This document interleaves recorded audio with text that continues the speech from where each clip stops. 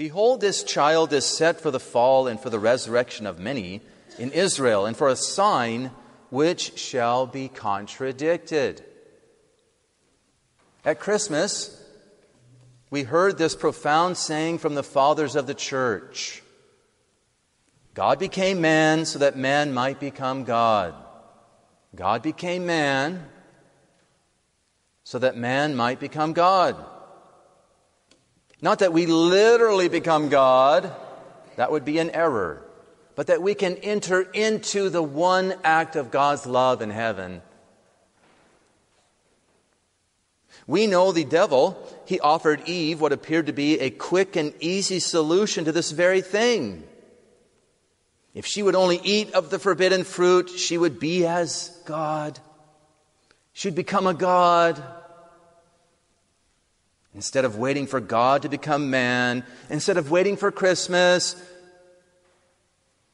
instead of waiting to be given all the graces needed for reaching heaven so that she could enter into the one eternal act of God's love, she reached out and ate the fruit. It was a lie, and we know all too well that it didn't work. For she lost the likeness of God she possessed. That is, she lost her sanctifying grace. To be like God, then, to become one with Him in heaven, to enter into the one act of God's love of Himself, we cannot bypass Christmas. We cannot bypass the incarnation of the King. God became man so that we might become God. This means the path the truth incarnate chose to undo the lie of Satan and the sin of Adam and Eve. The path He chose to return to heaven, to return to God His Father, is the same path we too must take. Many saints and spiritual writers have called this path, this road, the way of spiritual childhood. Why is that? Because God's almighty word leaped down from heaven, the introit said. God's almighty word leaped down from heaven, from the royal throne, and first appeared to us as a little child. His journey back to the Father started in a visible way on Christmas Day. Little child. Thus the prophet Isaiah speaks of how a little child shall guide them, a little child shall lead them. The Apocalypse speaks of how the saints in heaven, now gods as it were, followed the Lamb whithersoever He went, whithersoever He goeth. This too is our path. So what kind of road is this? Well, among other things, it's one of faith, humility, voluntary poverty, detachment, purity, innocence. Those are things we see whenever we look at a crib. Although such virtues seem hard and difficult and even scary at first, requiring abandonment, darkness of faith, self-denial, we should take heart because the angel said to the shepherd, "Do not be afraid. Do not be afraid. The infant is there in swaddling clothes." That means he's wrapped up like a mummy. He's not going anywhere. The Blessed Virgin Mary is there, and St. Joseph is there too. They will help us. But let's face facts. We do not readily follow the way of the Lamb, the way of spiritual childhood. We do not easily pass into the night of faith. We want more things, rather than less. We want to fill our senses with the delights of this world, rather than to put them to sleep and go into the night. We think along different lines than those provided by the infant. Today, more than ever before, we make God submit to us. We make God submit to our reason, to our way of thinking, to our ideas, to our political systems, and to our sciences. I think, therefore I am, exclaimed Descartes. If we cannot think of it or know about it according to our way of thinking, we are not going to submit to it. This translates into, we will make ourselves God without God made man, without His church, without Christmas. This is the original sin all over again. Now, it seems to me that the great Russian writer Dostoevsky captured the heart of this problem very well in one single statement. He places on the tongue of the holy monk Father Zosima. You can read about it in his magnum opus, The Brothers Karamazov. Father Zosima said, active love is a harsh and fearful thing as compared to love in dreams. Active love is a harsh and fearful thing as compared to love in dreams. So there is active love and love in dreams. Love in dreams, that feeds the lie that Adam and Eve embraced. You will be like God now. Active love is, on the other hand, the way of the Lamb, the way of God. It's the way out of this world of lies. Now let's consider a few examples. In regard to Christmas, we can dream, right? We can dream of our Lord coming to earth and being welcomed at least by many, many loving people. How He would be born in pillared halls. It's only fitting. Placed in a crib made for a king. In a warm room with many adorers and much fanfare. How there would be an army of loyal servants and soldiers at His beck and call. But wait a minute. Wait a minute. What of voluntary poverty? What of detachment and humility? What happened to those? Love in dreams dictates how, when He would grow up, He would gloriously conquer the world with His army of angels and men for God His Father. How the whole world would be united and made a holy ground. No more errors, no more lies, no more falsehoods, no more heresies, no more claws of Satan tearing at the mystical body of Christ, His church. No more hunger, no more disease and disasters. Love in dreams, love in dreams. Wants immediate action, quickly performed, and everybody watching and applauding. No long suffering, no patience in trial, no signs of contradiction. Wait a minute. What of the need for faith? What happened to that? Self-denial. Perseverance, merit. What of innocence and purity of body and heart? Love and dreams, huh? These ideals will only come to pass in the second coming, not the first. That comes after the birth from the virginal tomb, not after the birth from the virginal womb. And they will come about in a way that our poor little pea brains cannot fathom. In ways that are so wonderful that they will be forever a marvel. But in the meantime, the devil loves the idealists who impatiently refuse the first. That is, they reject Christmas in some way or other and try to make things happen according to their own formulations of their own ideas and dreams. So the devil has little trouble selling these people all kinds of lies. These enthusiasts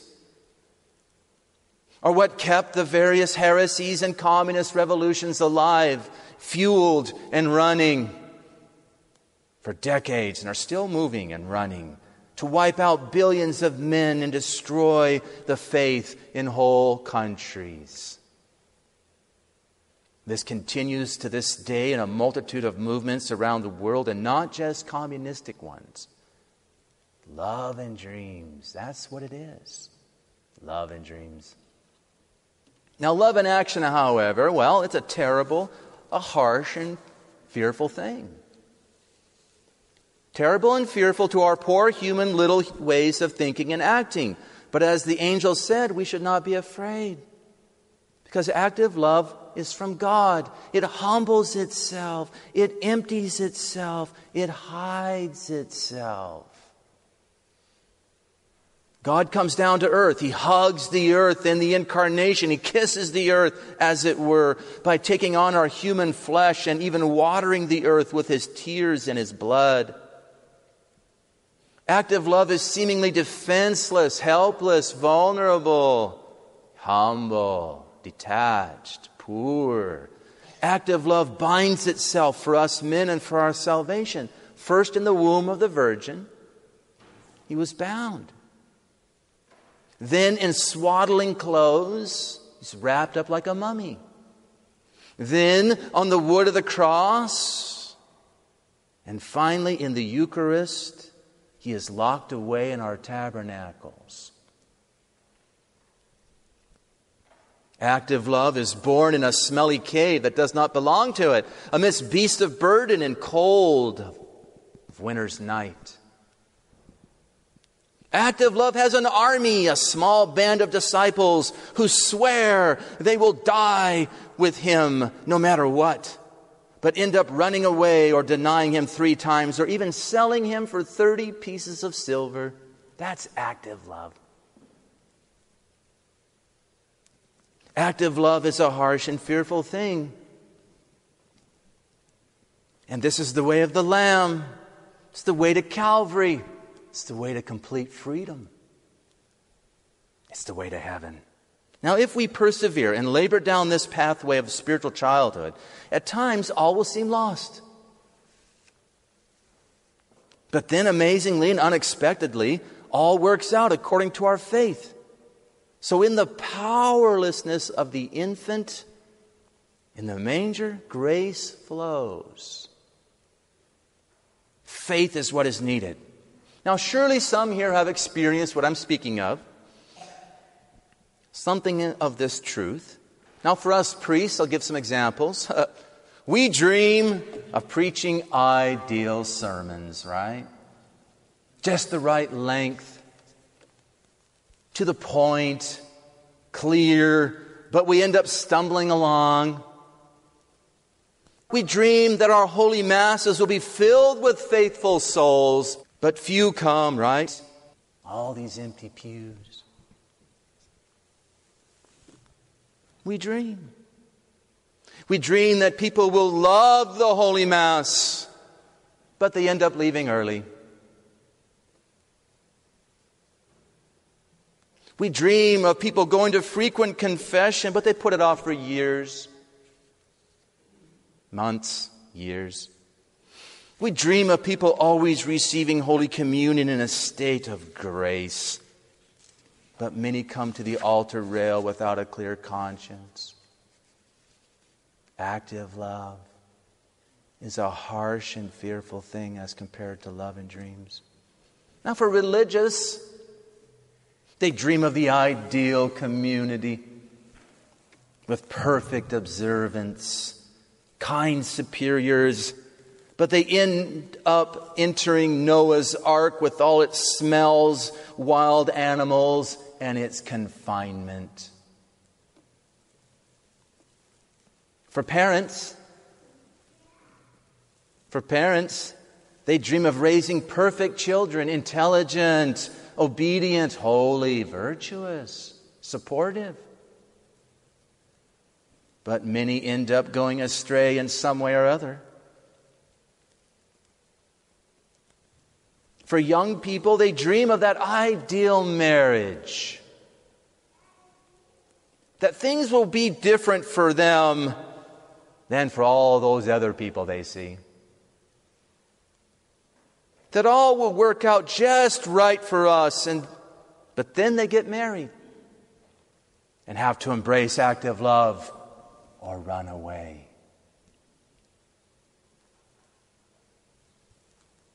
Active love is a terrible and fearful thing as compared to love and dreams.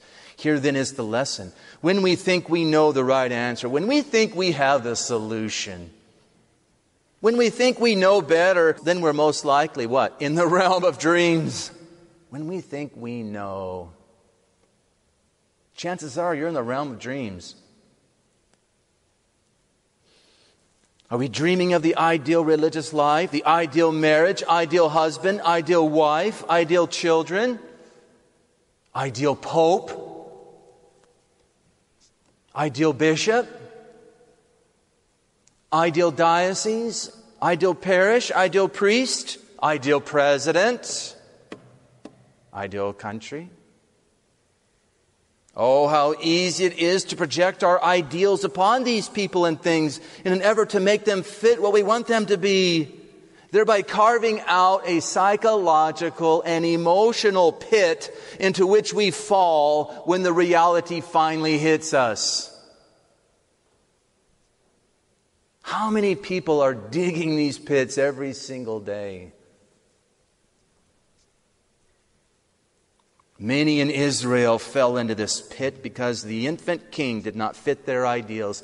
And those same people are fighting the church to this very day, hating Christmas, outlawing it at any chance they get. If we want to rise with Him, we should immediately recognize that this sort of thinking, this dreamy love, does not follow from the way of the Lamb, who Himself passed through the great tribulation as a sign of contradiction. We too must go this way.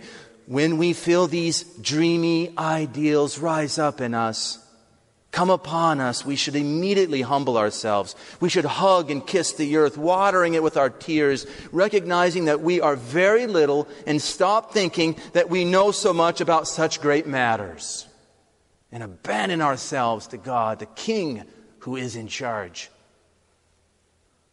God became man so that we might become God. This is the way He chose to go, and we must follow on this path. On this path, we keep watch with the truth and conquer the lie of Satan. On this path, we will avoid contempt both of ourselves and of others. On this path, we will avoid fear, which is simply the consequence of some lie, the consequence of falling into that pit we dug for ourselves. On this path, not even our own faint-heartedness and sinfulness, nor those of others, will frighten or shock us, for they will just show us how little we really are and how little we really know and how much we really need the help of the infant King. Now, it seems to me that this message I've given you today is summed up perfectly in a poem written by the Carmelite martyr of Compiègne, Blessed Teresa of St. Augustine. She and her 15 Carmelite companions brought an end to the French Revolution's darkest hour, the Reign of Terror. On July 17th, 1794, they died. 10 days later, the length of a novena, it ended. They offered themselves in sacrifice. Listen carefully to these incredible, profound words. O infant God, naught else can fill my longing. Yes, nothing else can satisfy my heart. It is settled then, henceforth I'm thy belonging, and of thy love I've now become a part. God became man so that man might become God, so that we might enter into the one act of love that is God. That's what she's saying. I now have your love. I'm a part of it. My criminal soul, heal of its sins so shameful. Wound thou my heart with pain or love's delight. I'm not afraid of Calvary. Give me my cross. way of the Lamb. Let wounds divine, wounds for my soul so grateful, martyr my heart to suffer day and night. O love divine, I now with all my being, here at thy crib, abandoned all my soul. I thus yield up my reasoning and my seeing. No more of this I think, therefore I am nonsense. I abandon myself to the King. From this time forth my faith in thee is bold. Thy heart alone, thy heart shall be my master. Thoughts and desires I sacrifice as weak. I'm not going to make God submit to me. I'm going to submit to Him. Within thy heart I would now be seized faster. The martyrdom of love alone I seek. Sweet Savior God, fix my hope. Oh, fix it all on dying. Truly I die from not dying for thee. And hasten, Lord, the end of all my sighing. Freed from these chains, to thee alone I flee. Let thy blade cut.